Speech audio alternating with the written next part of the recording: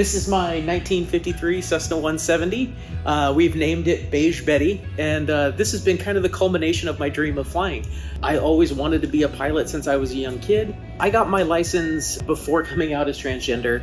I had a concern initially about whether or not I'd be able to continue flying. I knew that the FAA medical system could be a challenge.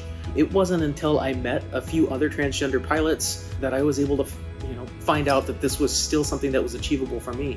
So now I use my airplane to show other LGBTQ folk that you don't have to give up on your dreams of flying just to be your authentic self. So I volunteer for an organization called Elevated Access to fly people who are seeking either gender affirmative care or reproductive services. We get them out of states where they are unable to receive those services, and we will fly them to states such as Washington State that can provide those services.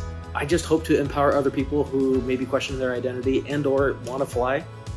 This ultrasound picture means everything to me because we've been on a very long journey to decide to become first-time mothers. And when I saw this picture for the very first time, I couldn't believe it.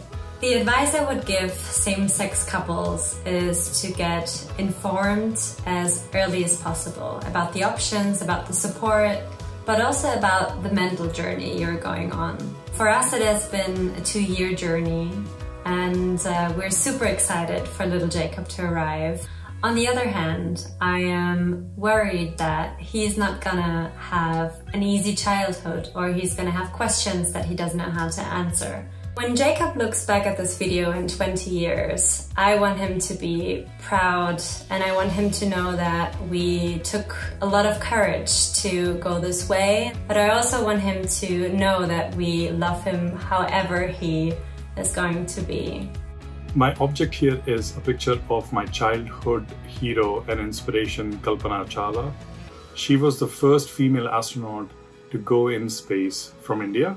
Growing up in India, in a conservative society, was a challenge. I followed her footsteps by leaving India, going to the same school she went, University of Colorado, pursued a master's in aerospace engineering just like her. And that was a way for me to get away from a restricted environment to live my life to fullest.